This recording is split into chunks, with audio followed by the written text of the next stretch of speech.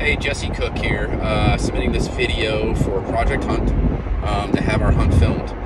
Recently drew an archery tag in New Mexico for Unit 2 for elk, September 15th through September 24th. One of my hunting buddies, he drew the same exact tag in the same area for the same time frame. That's pretty special because there was only 7 given out in the entire country for non-residents.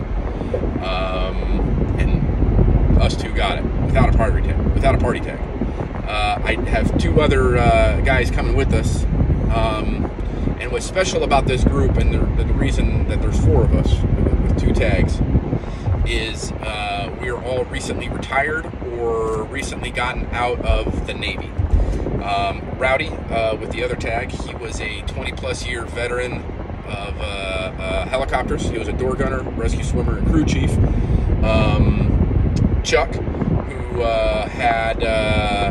he is in high double digits for saves during Hurricane Katrina, and I think if history serves me right, he was the first black crew chief for those helicopters during that time period.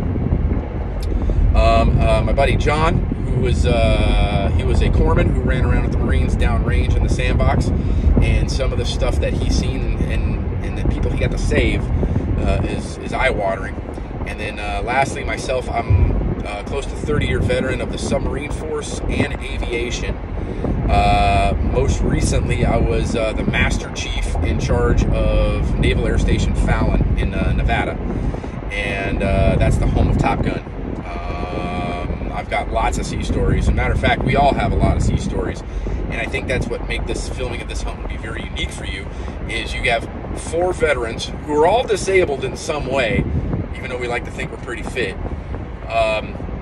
We got the banter, the camaraderie, the special bond that we all have, and we're going to bring that to the backcountry, which we're all backcountry hunters, and getting to show it off for you guys would be a dream come true. And I really hope you consider this video, and I think it'll be worth your while. And I appreciate your time, and thank you very much.